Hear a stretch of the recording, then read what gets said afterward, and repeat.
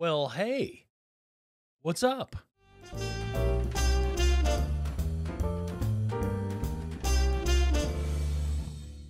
How's it going, everybody? I wanted to do a little video. I had a company contact me. If, let's just say, for instance, you don't own a Fuji, like I do, I shoot strictly Fuji.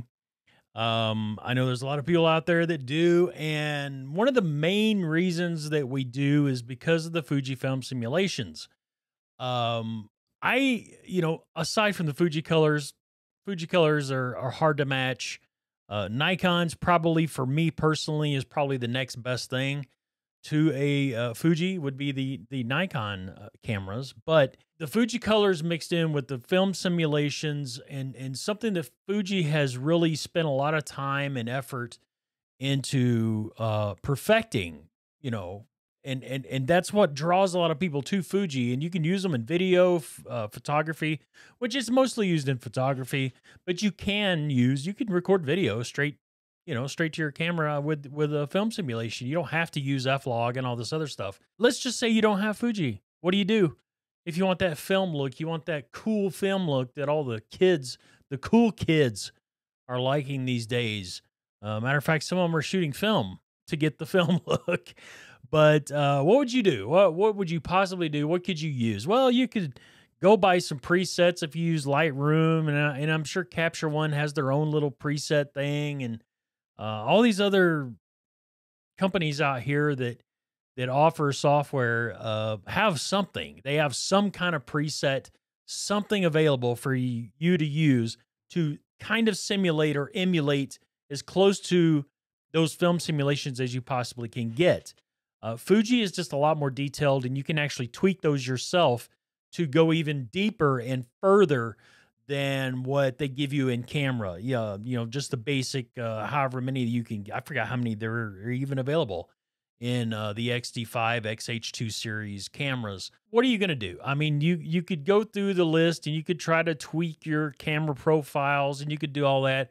Because you know who I'm talking about. I'm talking about Sony, Canon, and Nikon. There is something you can use. Now, if you shoot a lot of video and you use various video editing software out there, you've probably heard of Dehancer.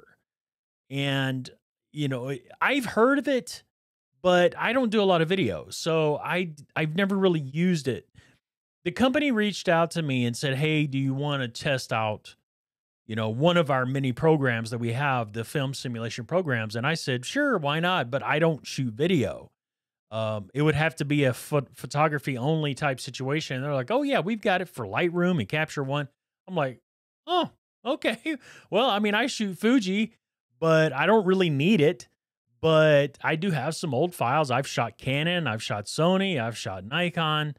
I could try it out and see, just to see, how well it works. And those of you that have shot film in the past, and me not being one of them, aside from disposables and stuff like that, the effort and what it took in order to, working in a dark room with these images to get the specific look that you wanted.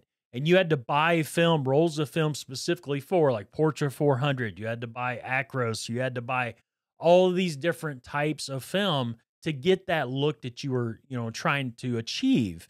And you had to go even further in the dark room. You had to know how to develop those images in order to get that look that that you want.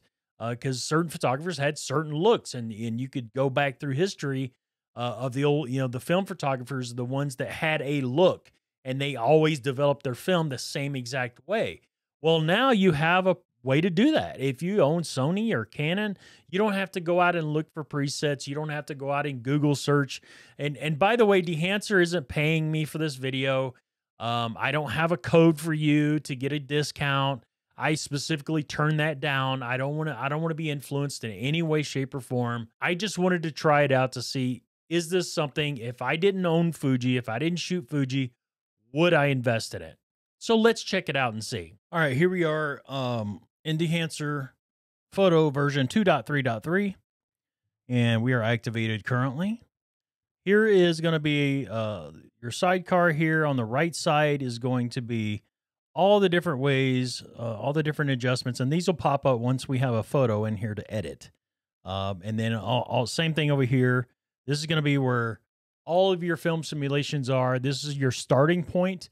So you have Fujifilm Velvia 100. You've got all these different, I mean, some really cool Kodak Eastman Double X 5222, Kodak Aero Color 4, 125, Ektar 25, Portra 400 plus Endura. I mean, you've got all these different choices. I mean, it's you'll never run out of choices for like I said, you might want to use this with the, it might be easier to do this than actually do it inside your Fuji camera, but it's hard to say. But anyway, we're actually in settings. When you open this up, you're not going to see that. So you hit the wheel, and then this is where you're going to enter your license and everything. If you have an account, you'll do all that.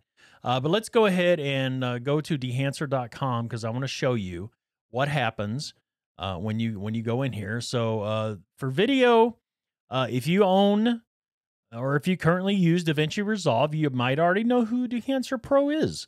$400 is what that is. And then you've got all these other different things you can buy, add-ons for your video, but we're talking about photo. So let's go to photo. And the nice thing about Dehancer is, and they call it Dehancer Film, plugin. And it's for all Photoshop, Lightroom Classic, Capture One, and Affinity Pro. You just buy one for all these different programs, which is nice. So you don't have to buy a separate one for each and every software, different software. Like I have different versions of software that I have on my computer right now. I've got On One, which On One is not listed as on one of these, and who knows, it might be in the future. But $200 is what it's going to cost you if you wanted to buy this. Now, there's a special. The only real downside that I see to this program is it's a little bit difficult if you're not that great at figuring out how to upload, download things and activate things. And there's a specific way you have to do this depending on what chip you have. I run a Mac, so I can only speak about Mac. Mac obviously used to run Intel chips. Apple used to have Intel chips. Now they've gone completely over to their M1 and M2 chips. So there is a specific way. If you click on help right there, it gives you everything you could possibly need. Everything you need to make sure that you get the correct program actually installed on your computer. So we're going to go to Lightroom plugin. And what it's going to do, it's got a nice long PDF, and it tells you everything you possibly could need to know about installing this as a plugin. Once you install this, it doesn't automatically jump into your Lightroom plugin menu, and I'm going to show you that here in a second. But you go ahead, you got to, first of all, you have to make sure you download the correct one. The x86 is for your Intel-based Macs, and the ARM64 is for the Apple Silicon. So make sure you download the correct one when you purchase this, or if you do the trial. Make sure if you're using an M1 or M2 chip, ARM64 file is the one that you want. And you'll see it up here. You have all ARM64, x86. You got to make sure you're downloading the correct one and installing it because it might cause some problems. So, and it tells you everything, any kind of issue that you might have, it's going to tell you how to resolve that.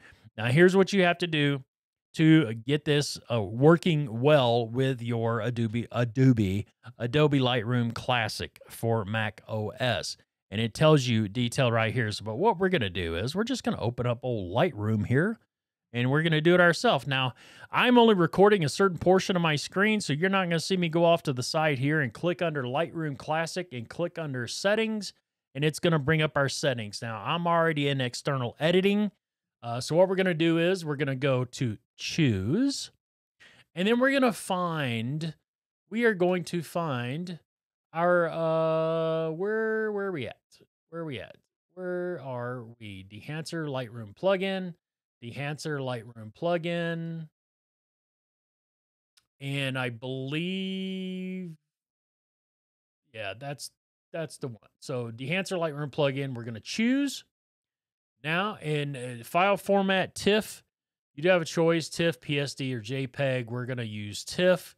We're going to use 16 bits. You must use sRGB. So again, remember, you must use sRGB when you do this. 300 on the resolution, no compression, I would suggest. And the preset's just going to say custom. You can actually name that, I would imagine. And that's that. So what we're going to do is we're in this file here. This is a Nikon Z6 file, 24 to 70 f4. Just a random photo that I never did anything with because the vehicles were in there. And we're going to right click. We're going to go to edit in, and there it is. We just installed it, or we actually activated it inside of Lightroom. So we're going to edit in Dehancer. And of course, it comes up with all same thing as before. If you made any edits, it's gonna, if you have that checked, as obviously it's gonna edit a copy with Lightroom adjustments. I don't know. I think I wouldn't adjust it until I apply the film simulation if I had to, because you can do so much inside of Dehancer already. You know what I mean? So we're gonna click on edit, and it should bring up Dehancer. Well, we already had it open, so we need to close out this. And where are we at? So close out that. We're already there. We go. So now, if this was closed, it would open this up into this dialog right here. So let me get this all straightened out so everything is nice and cozy. Let's minimize old Lightroom, and we're gonna make this big. You make this as big as you want. I would suggest making it as big as possible on your screen so that you have this a bigger window to work with. You have a histogram down here at the bottom. Now, automatically it has last edits. If you want to, let's say you're batch editing and you just want to use the last edits you did, no problem. Then you don't have an issue. But if you want to try something different, let's say you want to go to, let's just do something. Fuji Chrome. Yeah, Fuji Chrome. You even have Instax. Fuji Chrome Velvia. We'll do Velvia. So Velvia 100. Velvia 100. And this was created by the Dehancer team. Now that tells you who created this right here at the bottom. If you create your own, it will be a custom. And here's where you choose. You can choose all the presets, just the Dehancer team. You can choose just your presets that you created, your favorites. There's a million choices. This thing has almost too many choices. But anyway, so here we are. We're sitting here in Fujifilm. What did I say? Fujifilm. What was it again? Velvia 100. So Velvia 100 is the Fuji. I get lost. And then here's your source exposure compensation. This is why I say it's best not to edit inside of Lightroom first. I would come in here first. As you can see, there's a lot of grain in there. I mean, you can adjust all this stuff. So exposure compensation. I mean, and you can watch your histogram down at the bottom, which is really, really nice. So if you need to pull, make sure, if you're kind of one of those that you want to make sure that your histogram's all nice and even, Steven, you can do that. And then you can do that. Temperature compensation. You can adjust the color or the temperature, your tint, you know, all the different tints. Defringe if you need to defringe it all. And then defringe radius. You can change your defringe radius. So, and again, you could do all this stuff. And, people used to do this inside of a dark room. And I'm sure, I can't even imagine. And then you just click on what you want to use. So what happens is when you first click on whatever preset you choose, it has what is active, what is used is already checked over here.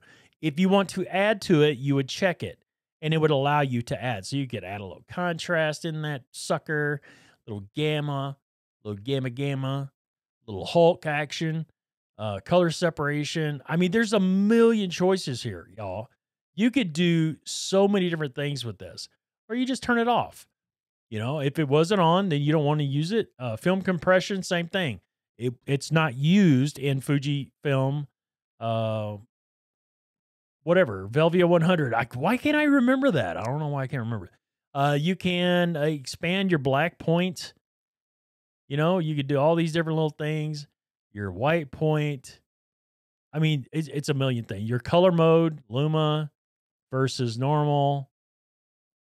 And the print function is kind of cool. You can set up a print profile. It's really neat. Really gets detailed, y'all. I mean, this is super, super detailed. You can adjust your tonal contrast, exposure here. You know, there was exposure up in the source, but then there's just, there's just a million different things. This is for your print. Let's go down to, let's see, color head's not used. Film grain. Here's so you can adjust the size of your grain. You you could just pour it on. I mean, just make it an unusable, just a mess, or you could pull it back. Just pull it back a little bit where the grain is just kind of barely noticeable. I'm starting to use more grain in my photos. Resolution, with the grain, it's shadows, midtones. I mean, there's just a million choices here. Positive or negative. I like to use negative. I tend to lean towards negative. When I'm using Fuji film simulations, I tend to go more towards negative. But some people like positive, I guess. And then your modes, analog or digital mode, which digital is experimental at this point. But you'd probably want to leave it in there. So there's your film. I've got the burps. I don't know why. So we could drop the size down. We could drop the amount down. You could just take it out. Just click it on, and it just takes it out. Then whatever's there is there. You know what I mean? But if you want film grain in there, and then halation, you've got background gain. I don't know why I'm singing. Smoothness. I mean, look at it. I mean, you could spend probably an hour on one photo. Just that's why I'm saying this is almost too much. It's too much for me. Like personally, I don't know. I think I would set a preset and then stick to that preset, stick to that look. I would have a really hard time. I don't know. I just have and you have a mask mode where I don't know what that does. What does the mask mode do? I don't know what that does. It did something. There we go. Okay. Yeah, there's just a million. But the nice thing is you got your histogram down here, and if you want to go by your histogram, it's right there in front of you. Very, very cool thing. Vignetting, same thing. You could, most people apply their vignetting in Lightroom or whatever, Capture One. But you can do it all right here. I think that you have more control over vignetting in this program. It just seems like there's more control over it than you do with Lightrooms. Look at your histogram moving around. And then your aspect ratio. Look at that. Look how this is, vignetting alone is just awesome. And again, you can shut it completely off or turn it on. And that's that. And then you just hit OK. And then it's going to pop back up into Lightroom, which I had it minimized. So there's your image. It's the same way you use any other plugin in Lightroom Classic. If you use Photoshop or, any other program you have in there, but you just have to physically go in there and set it as a custom. We'll go back into settings, and you just have to make sure you set it in here you would choose. And then you have to go to the actual launcher of that program and have it in there. And then you could even go further. You can adjust it even further inside of, apply a few more. If you're not happy, or, I mean, the grain looks really nice. I like the way the grain, I might actually use it just to apply grain. But, yeah, it's a really, really cool, program to use. There's a lot of you out there that'll probably get a lot of use out of this. Again, if you don't, if you own it, and this is on Nikon, you could use this for Sony, Canon, whatever you got, Pentax, whatever you use, whatever you shoot with. There's no wrong answers in this equation. But yeah, it's Dehancer Pro or Dehancer Photo version 2.3.3. Now, I did run into a problem initially. I would create my own preset. And here you would do that. You would create it. You could name it and the author and all that. And then you would add the preset after you made all your adjustments. Yeah, you'd have to actually have a photo in there to do that. But yeah, and you can close all these out where they're not expanded. So they're kind of just, kind of like same way you do in Lightroom, same thing. But once you have a photo in there and you create your preset, you would save it. You could add the preset here. The problem I was having is it wasn't remembering that preset the next time I opened it. I did contact customer support. Customer support did say it was a bug in 2.3.3. So if there is a newer version, they probably fixed it or use an older version. That's what they suggested to me, was to use an older version. So there you have it, Dehancer. I think personally, if it was a situation where I wanted to be creative and I wanted to apply a certain film look to all my photos, and I didn't use Fuji, I would definitely invest, I believe, personally. That's just me personally, though. If it's not for you, it's not for you. Give it a shot. Download a trial version, give it a shot. What's the worst that can happen? So, yeah, that's my experience with Dehancer film for a Lightroom Classic. So there you have it. It's, the cost could be an issue for some people, but if you're looking for a specific look, if you're looking for a way to tweak your files that you don't own Fuji, and you never think you're going to shoot Fuji, I think this is probably your best bet. Again, price might be too much for some people, but I think if you're looking for results, if you're looking for that specific look, that specific film look from history, I think this is probably and you can still use this with Fuji as well. If you're not achieving the look that you want by tweaking your settings, tweaking your film simulations and building up your library of recipes for your Fuji system, and that's what Fuji shooters call them, as recipes, then maybe this is for you as well. I mean, it's something to check into, something to look into. Go check them out, Dehancer. Download it. See what you think. Run a couple of files through and see if it's something that works for you. It might give you the look that you want to get. And again, if you're already using this for video, you already know how the system works. There you go. I'll leave that up to you. I'll leave it up to you whether or not you think this is worth it. I think it's a cool system. I think it's something that I would probably use if I didn't shoot Fuji, for sure. And I might still use it for Fuji as well, if it's something I'm looking for. But I've kind of got my own look now, and I've kind of gotten to a point where I don't get too deep into recipes and all that. I just don't. I found the look that I wanted without having to go that deep. So I'm good for now. But anyway, thanks for watching, liking, sharing, subscribing. Hopefully we have more videos for you in the near future. I do have some stuff I want to talk about. I still want to talk about the XT5, the old XT5 there. This Tamron 17-70 f2.8, actually very, very good lens. And some other, I got the new 23 WR 1.4 from Fuji, and the 56 1.2.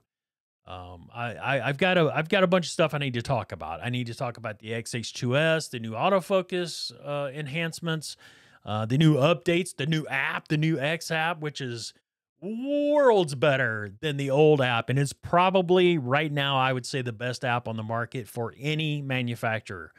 I've used Sony's, I've used Nikon's, I've used I don't think I use Canon, if Canon even has one. I don't think I use Canon's, but it's pretty damn good. It really is good. So we'll talk about that later. So anyway, Dehancer, check it out if you're looking for some specific film looks. Thanks for watching. We'll catch you again real soon. Bye.